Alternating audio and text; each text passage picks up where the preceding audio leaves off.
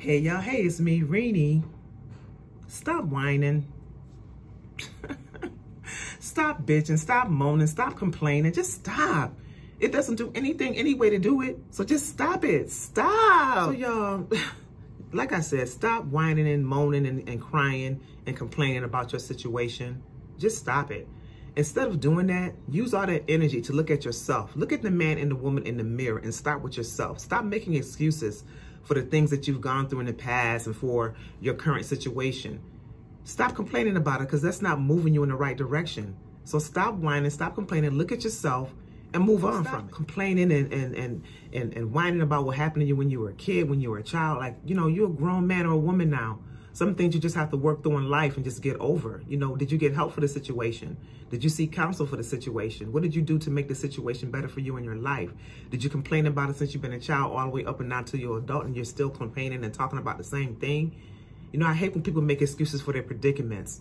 And one thing that really just rubs me the wrong way is people, they get on the internet. They get on the internet and they make all these little whiny posts to try to get attention from people, to just, you know, just grab that attention, to just feed into their whininess.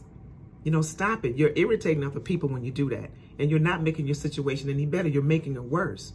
Use that energy that you're using to whine, complain, to moan, to feel sorry for yourself, and to do something better for yourself. Get over it. Go get some help for whatever it is that's plaguing you down. There's so much help out there that's available to you. Just seek it instead of using all of that time that you wasting just to complain and moan about it. Stop.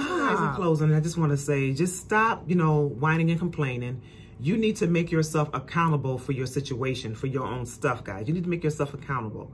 So, you know, stop complaining and do something about it. Like if you're upset about maybe you have a little extra weight, stop complaining about it and talking about it. Well, I know I got this extra weight. I got to lose some weight. I'm going to start, you know, do something about it. Hold yourself accountable. Hold yourself accountable. Stop talking about it all the time. Stop, you know, stop talking about it and be about it. Hold yourself accountable, guys, and do better. Because trust and believe me, the people that you're complaining about and whining about too, they tired of hearing it too. They might not tell you, but they tired of hearing about it. And they telling other people, man, she complained too much. Man, all she do is talk about the same thing. She just whining and all this other stuff. You don't want to be that subject of conversation for nobody, guys. You just don't want to do that. So stop whining.